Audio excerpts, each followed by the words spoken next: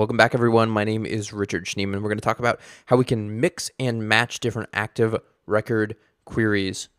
So we've kind of already seen this a little bit. We talked about find, where, include, order, limit, offset, joins, group, having, and we've already been mixing and matching. We've seen where price is equal to 5 and where name is equal to Apple and where order is created at, and we're going to limit by 55, and we're going to join users, and then we're going to see all of the users named Richard. So we can add and we can do all these things, and we can just keep on going, and we can just keep on adding all of these different elements.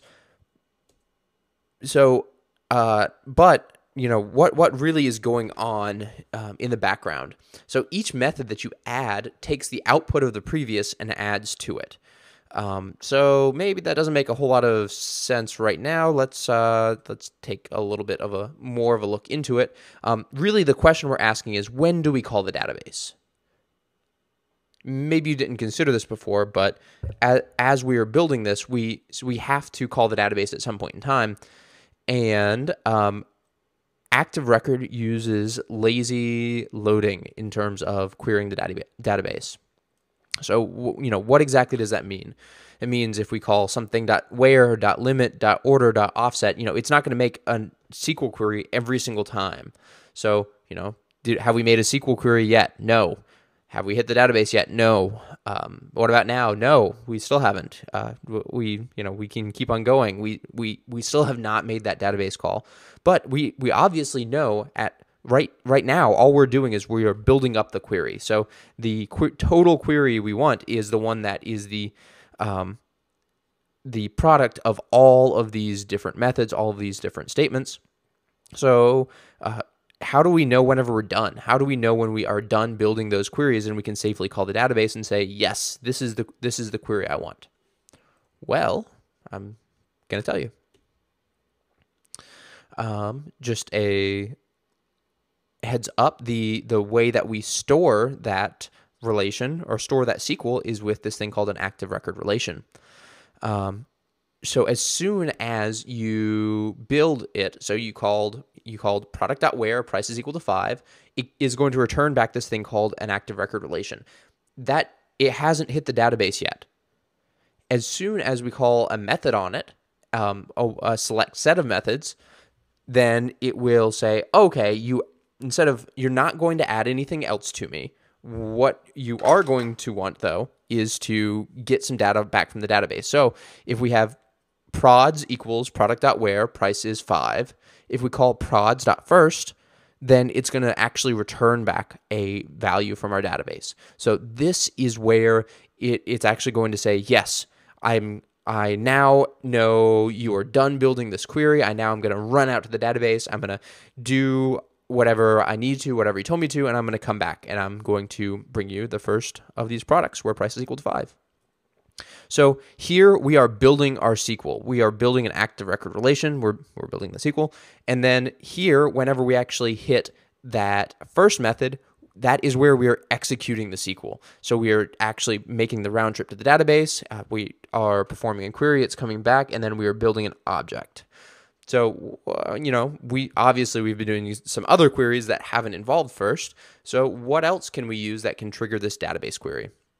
Well, we can use all will trigger a database query. We can use each will trigger a database query. And again, these are methods on the active record relation.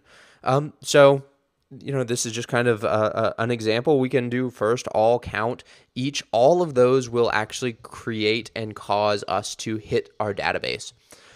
So this has two benefits. You might be wondering, hey, why do we even have this?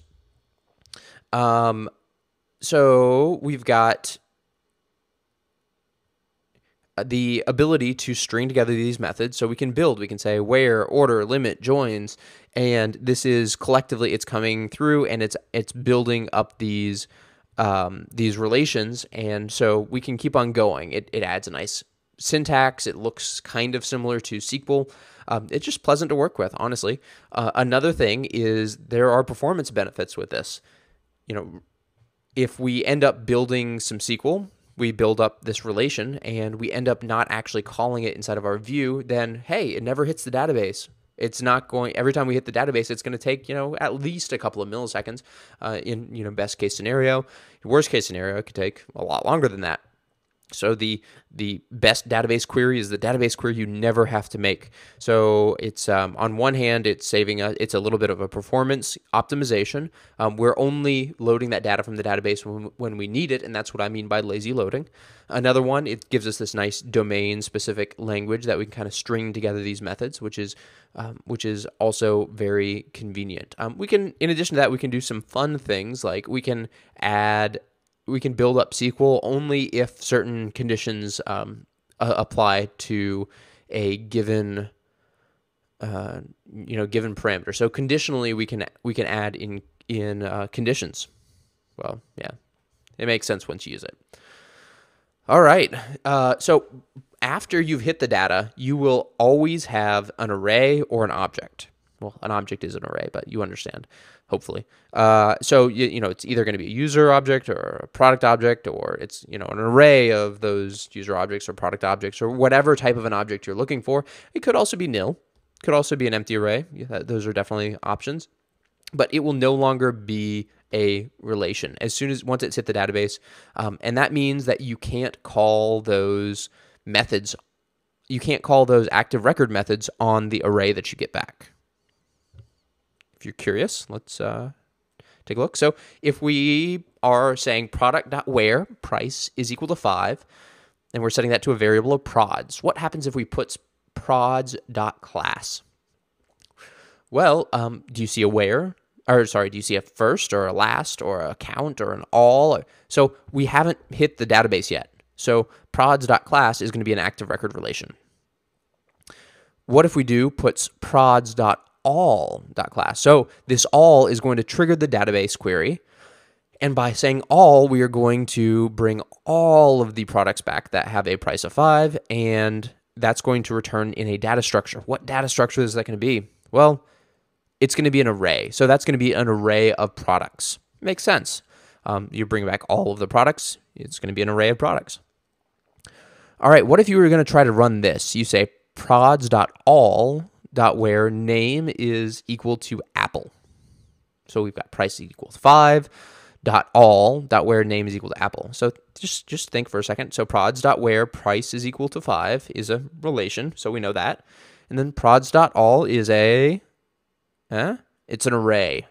So then we're calling on that array, we're calling where name is equal to Apple. So as it happens, that array doesn't know what where is. We've already have the data coming back from the database, so we can't add additional things to it. If you wanted to fix this, we would just move the all to the end. So it would be prods.where name is equal to apple.all, and that would fix that.